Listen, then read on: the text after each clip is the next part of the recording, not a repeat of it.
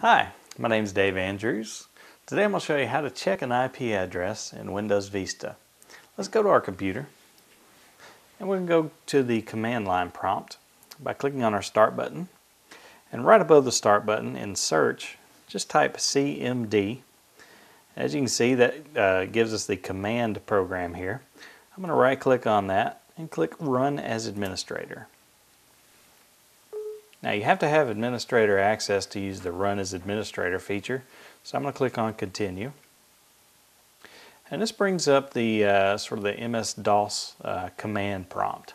Now what this allows us to do is to run a command that allows us to see our IP address. The command we want to use is ipconfig. That's IP for Internet Protocol, config, C-O-N-F-I-G. Just type that in and press enter.